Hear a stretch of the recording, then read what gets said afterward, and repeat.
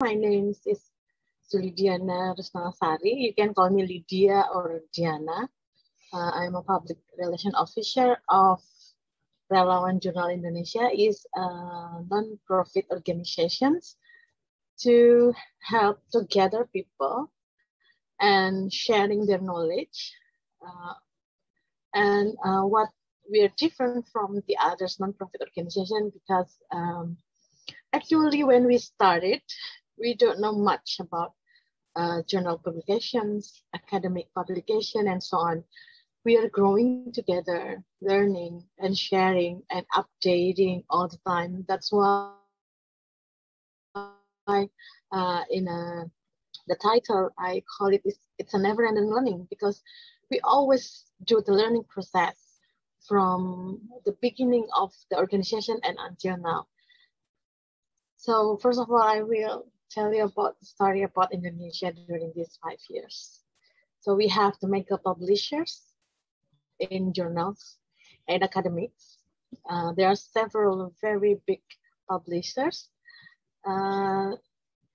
They really dominate almost all subjects, even in Indonesia. Even we have the language barriers.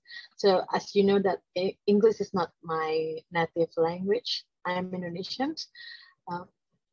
But because I learned about the English literature and so on, so I can through those language barriers. So pardon me if my English is not really good, but I will try my best to explain you about the stories about journal managers in Indonesia.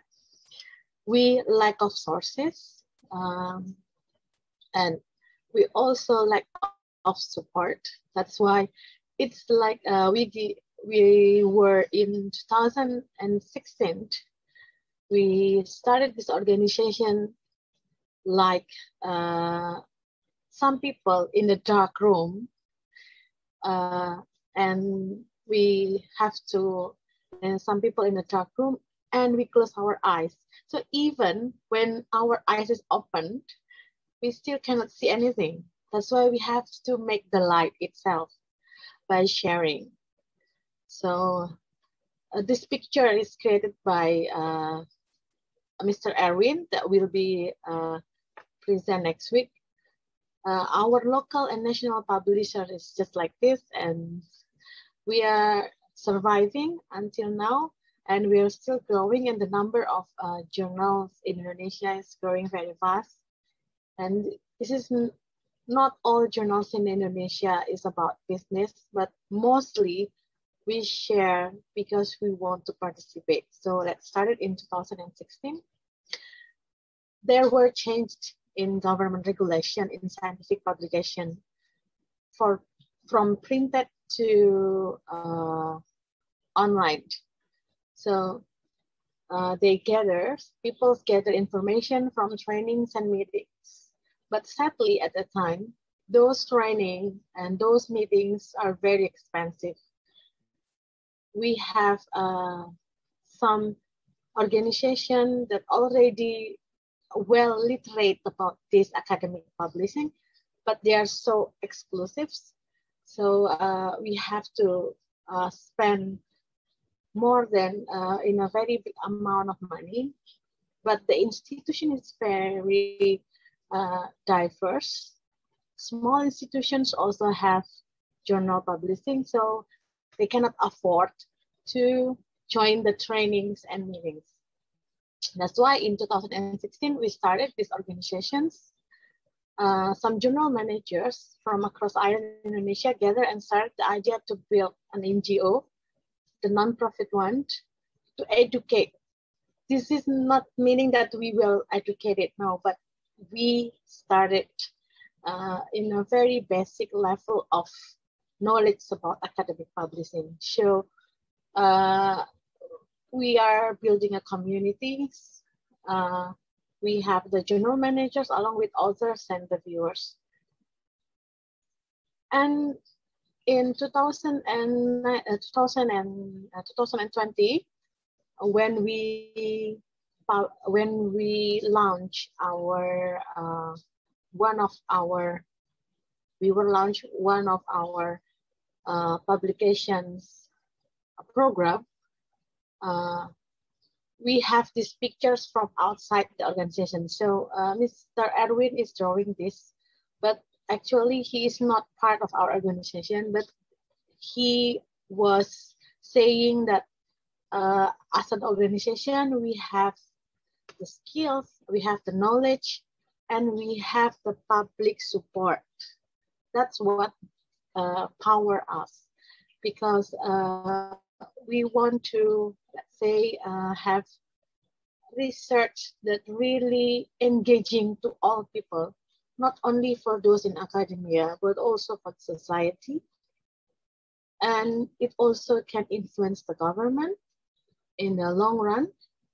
But the potential that we have in the corners of Indonesia, in the corners of thousands of islands in Indonesia, should have already known by people, not only from the academic publication, but also for all people that becomes, for example, like teachers, lecturers, students, even those who are claiming themselves as researchers.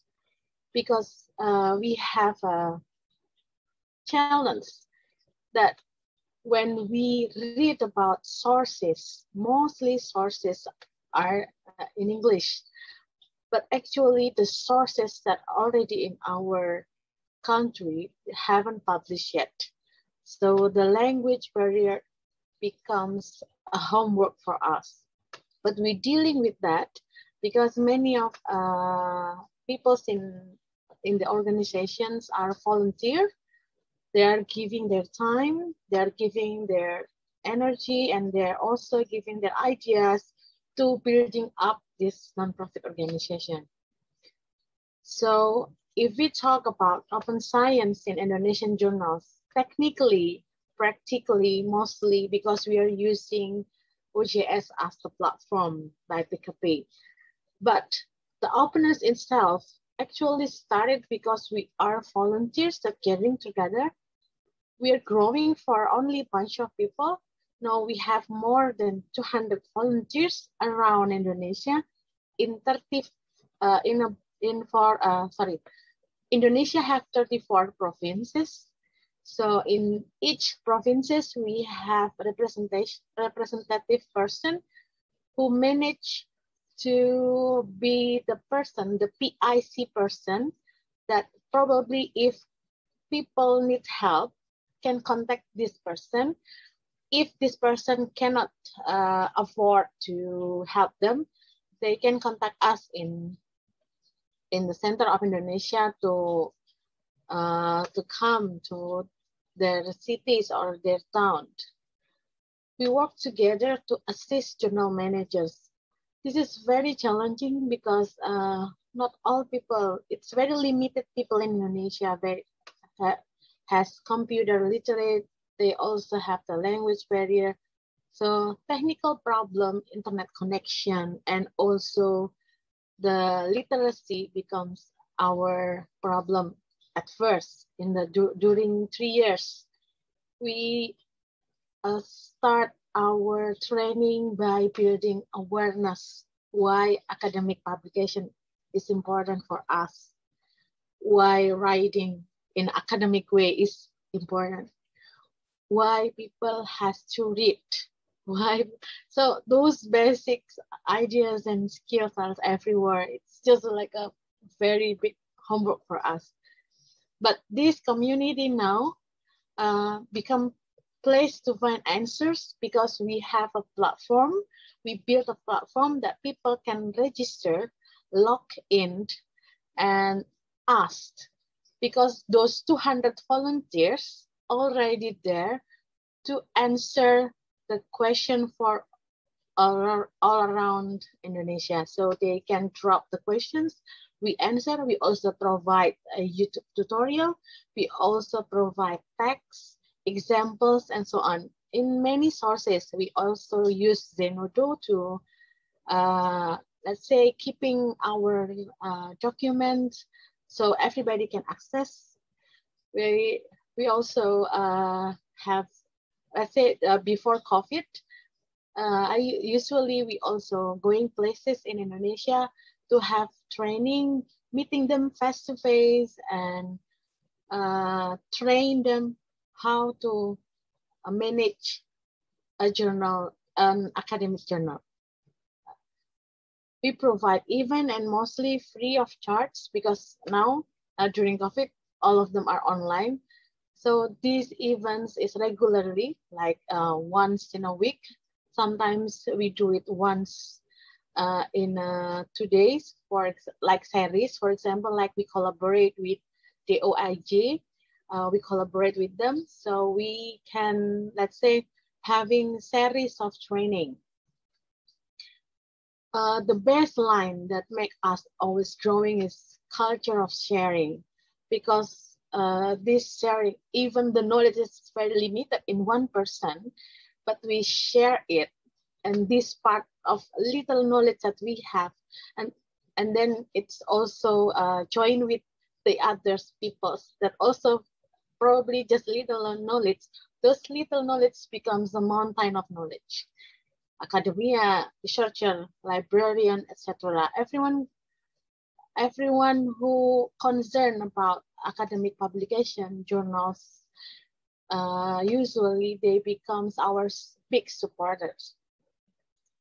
And we collaborate to grow. RJI as Indonesian Journal Volunteer Association, because we are non-profit organization, the concern is more in management the scientific journals in Indonesia. And to support it, we collaborate with ORCID. We have a good member of ORCID, and 4 of the Crossref ambassadors from Indonesia are RJI volunteers, including me, becomes the Crossref ambassadors. And we also building a good network with LIPI. LIPI is Indonesian Institute of Sciences. It's a government institute of sciences. And for this collaboration, we developed what we call journalstories.ai. This is the platform still in building. I mean, it haven't launched yet, because we plan to launch this platform in June 2021. This platform becomes a hub between scientific journal managers, scientific journal management association, and scientific associations. So we have different point of view here in Indonesia, because we don't really comfortable with the rank from Simago, for example, because we don't really comfortable with that. We create our network by also bringing up the scientific associations. So the ones that we believe that those people in associations, in scientific associations, are people who can, let's say, they can judge whether this journal has to improve in what way. Is it a good journal, or is it a journal that needs improvement? We are not saying any bad journals, because we don't have any blacklisted journals. No, we are concerning about improving, not blacklisting, including and excluding, indexing. That's not our main goal, because we built ourselves from scratch. So we want everyone's journal managers, reviewers, authors, they are keeping the quality as a community along with a scientific association. So the obstacles, of course, pragmatic people around Indonesia. There are so many pragmatic people. There are also some people becomes mafia publication. They provide instant publication, unethical practice of publication. And the second big obstacle is the culture of writing. Indonesian people has a culture of speaking and telling stories, but they are not really good in writing, actually. Writing is one of our biggest obstacles to get in touch with the publishing in academic. And the third obstacles is the competition among education institutions. Because there are so many competitions because of the rank, and that make us compete but most of the ways actually sometimes it's not appropriate. That's why in journal stories later we don't have any rank, but we have stickers and labels just like we are doing in games. And in 2020, RJI as a non-profit organization, but we can become the bronze sponsor for the OIJ. We have more than 10 people becomes associate editors, and we have also 3 people becomes editors in the OIJ. This is our milestone to participate in open science worldwide. And RJI also become the biggest cross-site affiliation in the world, because even we started as community, we help more than 5,000 journals in Indonesia and outside Indonesia that publish from 1,500 local publishers. So we becomes the number is getting high and high, because almost all education institutions building their own journals publication. Sometimes probably this is bad, but actually we do it because we want more quantity to start the quality itself. So we also, as an organization, we also build unusual journals, because this is an open journal. This is our pilot project. We call it PubLetter. The pilot project because we use open review. So the reviewers and the authors, everything is open. The reviewers can know this is not blind review, because the author knows who reviews their manuscript, and the reviewers also participated voluntarily. We are not bothered by the closed rules like subscribes or blind review or even transfer copyright, because this PubLetter is also discussed about publication in Indonesia. We also have a funding for research in academic publications. For two groups of researchers that research about academic publications. So those funding that we have, we share it into OIJ, ORCID, and then also with people who has ideas to research in academic publications. So the research will be talk about publications. Okay, this is my last slide. No, my last word. The last slide is about thank you. I call it never-ending learning, because we encourage also teachers to involve their students, because we started to look at in the early age, they can submit their manuscript or their narrative science in Journal for School. This is also our pilot projects. And I call it never-ending learning because this is a very long road and never-ending, because we always update the informations, the system of the journal itself, the changing rules in the worldwide, and the changing rules in my governments. Sometimes they are different in, when they are deciding what is good, what is bad. So this updating is doing all the time. That's why the learning process is always there. And the obstacle, one of them is also the lack of human resources, along with language barrier. So that we invite everyone here to collaborate. If you want to collaborate with us, don't hesitate to drop an email for me and celebrate this learning process. Okay, that's all for my presentation. This is in Indonesia. It means in English, sharing to enhance the publications.